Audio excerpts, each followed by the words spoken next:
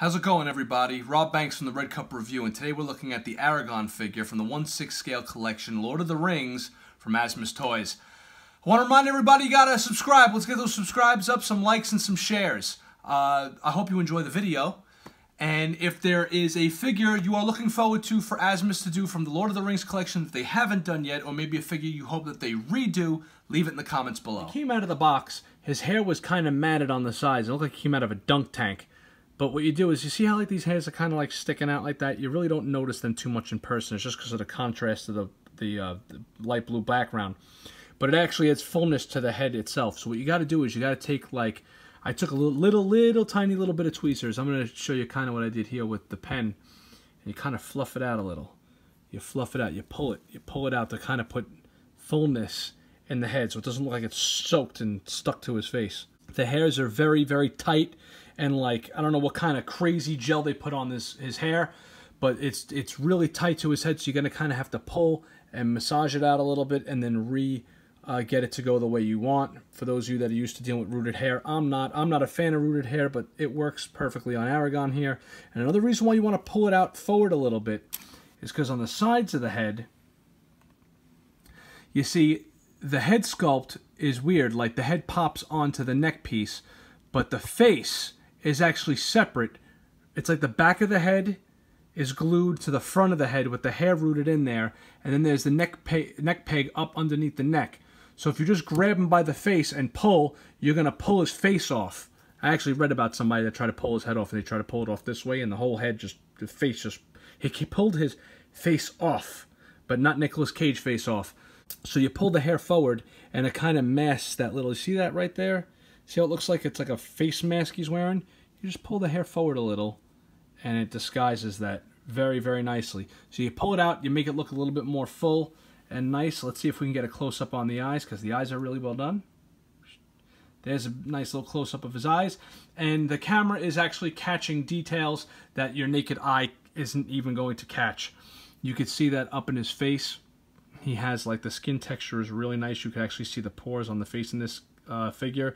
The paintwork on the face was exceptionally well done. It's not a perfect portrait, I mean, but then again, for the price point, you're getting something really nice. Now again, when you pull them out, see how I have like these strands kind of hanging over? These weren't there. This was all matted back, like I said before, pushed off of his face. So you're going to want to work very gently and maneuver those little hairs forward. He does not have the similar ratchet joints on his arms, so his arms will, you know, they fall. The Frodo and Sam kind of click as you bring the arms up, but the arms do kind of stay on their own. I wouldn't pose my figure like that anyway. However, the reason why that's important is the sword. When you put this die-cast heavy piece of material in his hands, it will weigh it down. So you're going to have to figure out how to not have it weigh down. We'll give a shot later when the sword's in his hand, but the sword is heavy, so be careful with that. I am not crazy about this material. I don't know what it is. If this is the new material that they're using on the Devil May Cry figure, then yes, it'll be awesome, because I actually felt that in hand. I just don't remember because it was a little while ago, and it won't really deteriorate. This feels like it'll fall apart if you're in not climate-controlled weather. For some reason, they do not have a wire running down here, but the wire starts here, and there's two wires that run down to the bottom, and then there's no wire running down the bottom. But I guess that's to give it like a, I don't know, like his cloak is like swinging open, but it doesn't really hold because there's no wire up here. It doesn't go up to the top. It just stops right about there. So that's kind of like silly why they would do that. I guess it's just for like subtle looks. Anyways, there's a knit. Another knit. You strap on his little dagger here, and it'll slip right out of the case. The problem there is because it's such all the weapons are die cast, they're top heavy, so it tends to lean forward as opposed to leaning back like it should, just like that. But all the weight is in the front of the handle of the dagger, so it leans either side to side, or when you mess with it, it tends to lean forward. So be careful with that. Just don't go shaking them around, because this will slip right out. Then you get the sword, the big sword scabbard. Right, that's what it's called, a scabbard, right? Well, look, it fits perfectly. When it's like that and the sword's not his hand, all the weight comes back this way, and it sits fine. Forward. Look at that. It sounds awesome, right? Great sound effect. And then dips forward. Not cool. Not cool at all. Whip, right out. So what you do is, my little thing that I do is I put this over, and then it kind of holds it straight up. So when you put the sword in, it only kind of dips forward a little bit. But you have the pressure of the cloak back here because there's another wire running through this back piece. And you got the cloak, keeping it kind of from dipping forward too far. Articulation, his arms go up about way high, come down. His knees, the material is like spandexy on the legs. You could, those ratchet, there's the ratchet joint. So those will hold their poses. And this goes all the way back too. It's a single knee, but it'll go all the way back. So you could have him actually like kneeling. You know, and he'll look good doing it too. Like, here you go, here, kneeling. Kneel before Zod. He ain't kneeling before anyone. He's the king. I didn't undo this, so I don't know what's underneath here. There's probably like another shirt under there. I don't know, but I don't need to go undressing my toys. Oh, here we go. Here's a thing. There's the piece, a pendant that don't be pulling on this. Don't go pulling on this because it will snap and it tucks away. This is his little Elvis sigil that Aragorn gave him. The gauntlets also come separate when you open the figure up. And they got a nice little design going on them. You could also see the hand there. And what I'm probably going to do is dirty it up. I'm going to get myself some paint, some dry brush, and, you know, dirty it up a little bit. Because I think that looks too clean. I think the look on these are a little too clean. But they are nicely done, and they do have a ton of detail. So a little bit more dry brushing, the details are really going to pop. There's the back of them. The buckles. Those are not real buckles. It's all plastic. And it's hard, too. This is a hard plastic, so it's not soft and smushy. Here's another issue. You go to put these gauntlets on, it's going to crinkle up his outfit up in here. So that's another reason to worry, I guess, a little bit. Come on, guy!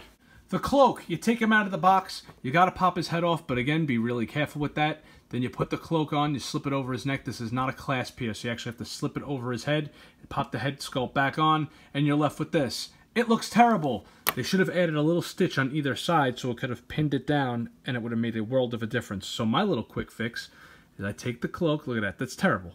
Take the cloak and you kind of fold it over while pinching it down. Fold it over. Pinch it down a little. And then there you go. Now he looks dynamite. Look at that. The Viggo Mortensen. That's his name, right? Morrissey? Viggo Morrissey. Okay, this height comparison time between Aragorn and his two hobbitses that he rolls with. I don't have Merry and Pippin, so as you can see, they're all on the same equal level playing field here. I do not have Aragorn on the stand, and it'll give you a good idea of how they're going to look in the cabinet next to one another. Here's a quick shot of all of his accessories. Remember, this is the Aragorn Slim version, so he doesn't come with as much. You got an open hand, a closed fist, another closed fist, one for holding a sword, the actual sword, both of his daggers, the sheaths that you saw before, his little pendant from Arwen that's still on the figure, and his cloak, and a nice little neat Lord of the Rings crotch grabber stand. Exhibit A, the Sword of the King, which is totally die cast, and it's very heavy. Not very, very heavy, but it's heavy for an accessory. It's probably one of the nicest accessories I've ever seen for a 6-scale figure. Totally die cast done, which means it's got a nice little shine to it. It's got weight. It is very, very, very well made, and it is heavy. It's almost like a letter opener. His dagger that goes into the other sheath. Here's the dagger, and here's some, look at the detail on that. That is very, very nice, very well made. The wood looks like wood. The metal feels like metal. It's cold to the touch. It's got a nice pointy tip. And here is the other dagger he comes with that goes into his sword sheath, and it's very well made, very nice. And his pipe. What would Aragorn be without his pipe? What would any of these Lord of the Rings characters be without their pipes? Alright, nope, there's nothing in the pipe to smoke, but it does have a little bit of tar, resin, black paint going on towards the back, which is a nice little attention to detail too. His hands. He's got hands. The rings look really nice. There's the ring shot I was looking for before. This hand isn't too bad. You can still see a little bit of the lines there. See there, that's where it starts to get a little unsightly, except I'll never have him with the straight up fist, because I'm going to have him with his sword or his dagger in his hand and smoking his pipe. So, unsightliness right there, as you could see. So, no, that's a big no, Asmus. Aragorn lends himself to a lot of cool dynamic poses. In closing, I just want to let you know that this pose right here ain't fitting in your cabinet, so don't even think about it, because that sword is pretty huge. But you can get him into all kinds of cool poses, stoic and whatnot, and his face sculpt is pretty perfect for both. And what I'll probably be doing is customizing the face in ways where I may take some clear paint and dab it on his brow to give him that little bit of a sweat effect. Yeah, he looks dynamite there. There he is. He's ready to chop down some orc. Final thoughts on the Aragorn figure. I really want to give him 4 cups, but I can't. When you look at him on the shelf and he's just sitting there and he's kind of surrounded by his hobbits and stuff, he's a dynamite figure, and his presentation is 4.25 cups.